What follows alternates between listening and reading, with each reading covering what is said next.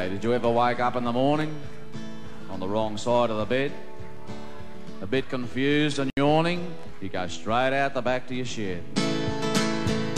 Yeah, all Australian boys need a shed. A place where he can go, somewhere to clear his head, to think about the things his woman said. Yeah, all Australian boys need a shed.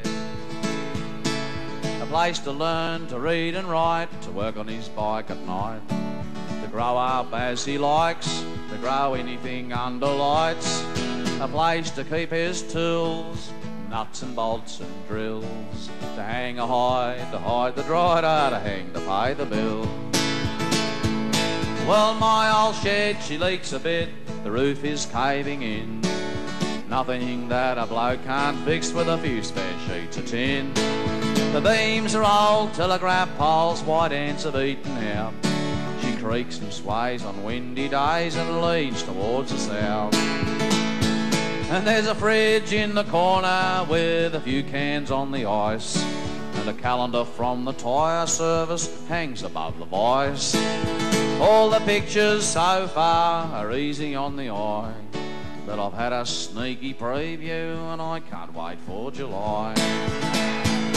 Yeah, all Australian boys need a shed.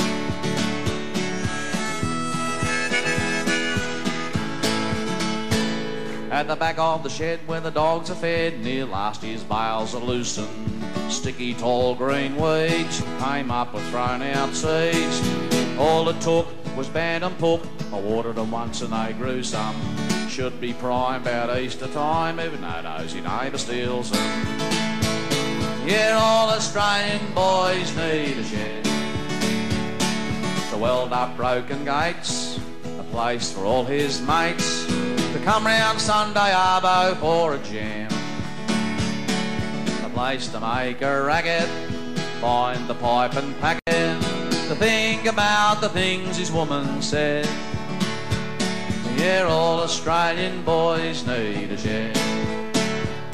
Yeah, all Australian boys